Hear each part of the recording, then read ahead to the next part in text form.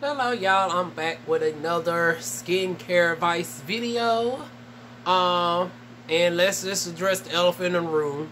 For the first time in 2 years, almost three years would have been February. But I've blown out my hair for the first time since February of 2018. And yeah, the damage is real, honey. As far as the loss of hair over the years, the thinning and all of that to my hair. Y'all seen the pictures of what my hair used to look like in the past compared to now. It's a drastic difference. But I still got this much remaining. I'm about wanting to do a change. I don't know what I want to do. And then I got to factor in this situation right here. But I keep y'all updated on that, you know. But, you know, Diva is about tempted to go short.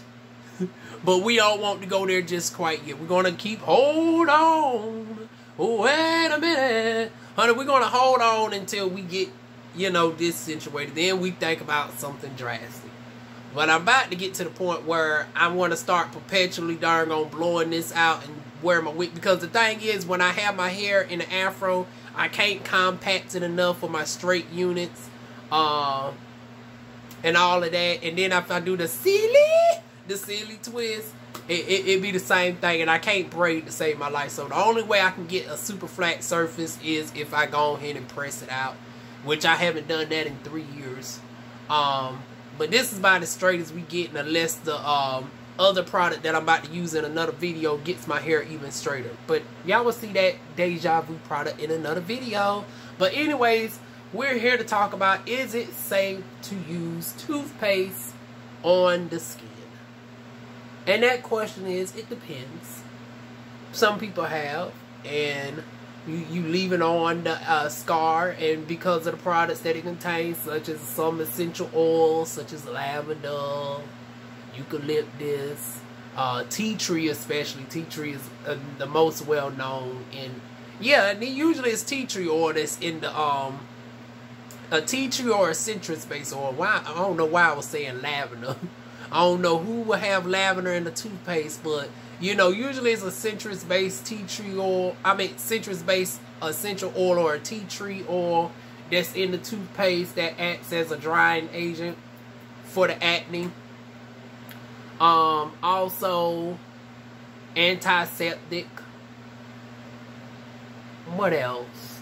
Then you got the hydrogen peroxide up in there. Then you got the baking soda. But here comes the conundrum. If your skin is sensitive, if it's older, dry, if you suffer from eczema, psoriasis, I would not recommend doing so. Because what can happen is you can cause the skin to be compromised even furthermore.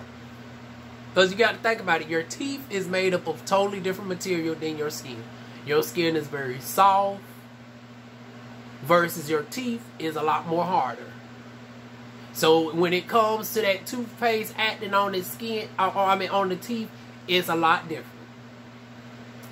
It's meant to darn gonna take down a lot of stuff in your mouth that would not necessarily be on your skin, first of all. Number two, you also got to think about pH balance and formulation.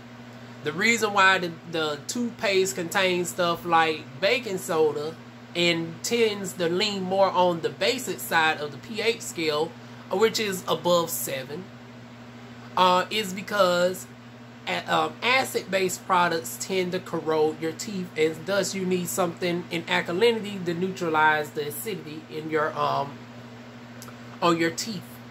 So that's why your toothpaste tend to be more on the basic side of the pH scale.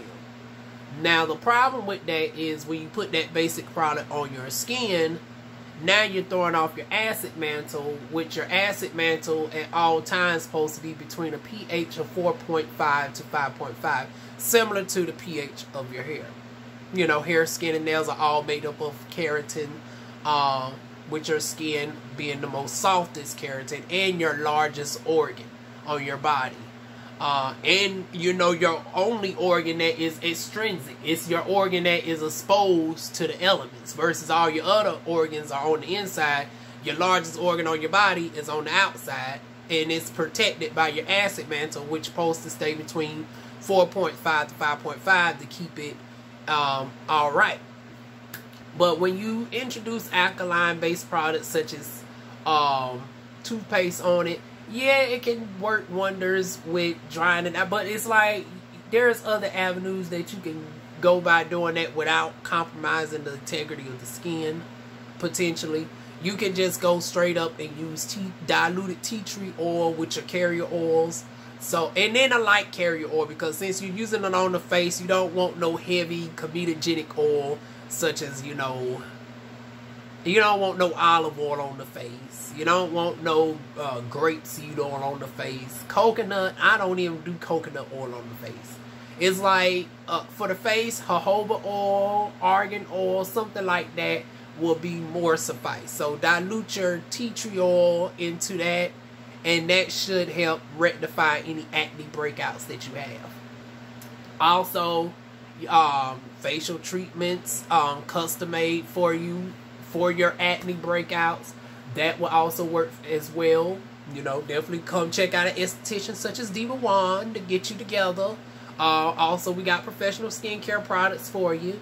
But if you want to do the at-home route, I would suggest, you know, once again, diluted tea tree oil with a carrier oil that is safe for the face. Once again, jojoba oil or argan oil will be my recommendation. So that is basically it in a nutshell. Yeah, straight, simple, to the point, y'all.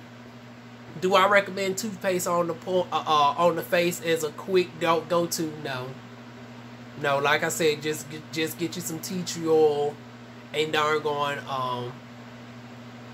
go from there. Also, change your soap up as well. Your soap can also be irritating your skin as well. If you're using a drying base soap, I recommend switching over to like a glycerin base soap or an African black soap, and then following up with a good moisturizer. Even if you have oily skin, your skin still needs moisture. The reason why your skin is probably overproducing your oils is because you're not moisturizing the skin, and thus your oily skin is compensating as a result of not being moisturized properly. You can find a good moisturizer that's not going to have you looking like oil slick and combining with your natural oils. You can tailor your moisturizer with something such as tea tree to combat your natural oil production. And that's another thing. Certain oils can actually control oil production and aid in your moisture at the same time, because you can darn go and combat that the breakouts with the tea tree oil. It will help dry out your natural you know, overproduction of oils, and then your moisturizer on top will make sure that your skin is still intact, and then also including your ceramides and all that. So plenty of other ways to, you know, treat your skin without having to go to the Colgate. Keep the Colgate and the stuff for your teeth. I wouldn't recommend putting it on your face, because you risk burning yourself, you risk scarring yourself, throwing off your acid mantle, and we don't want that. Because what could have been a simple $50 to $150 treatment can easily turn into a $1,000 plus treatment if done wrong, with you darn gone messing up your skin. So that is it, y'all. Leave your comments down below. Feel free to like, comment, share, subscribe, and I will see y'all soon with more videos. Mwah.